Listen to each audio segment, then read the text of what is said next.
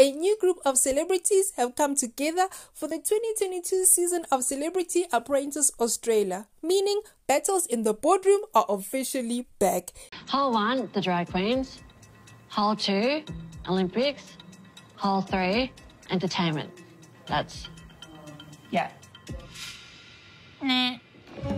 If it was my party, I'd be making a serious cancellation. Oh, good. We don't want to hear about it. Influencer Beck Zemek got her start as a controversial bride on Married at First Sight. She appeared on the show's premiere last night and was challenged with holding a charity golf event. Unfortunately, Beck clashed with Project Manager Turia Pitt, who reported to Lord Sugar that Beck was manipulative, condescending, and patronizing. Beck, that ain't a good look, sis. That is just not a good look.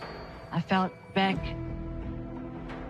was manipulative, condescending, and patronizing. Towards you or the team? Towards me.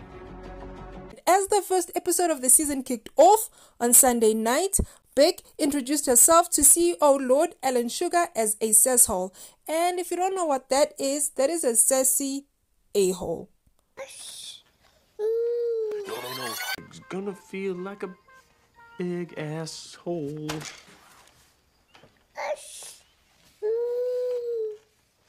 No, you don't want to say that word, though. We don't want to say that word because that's a bad word. No.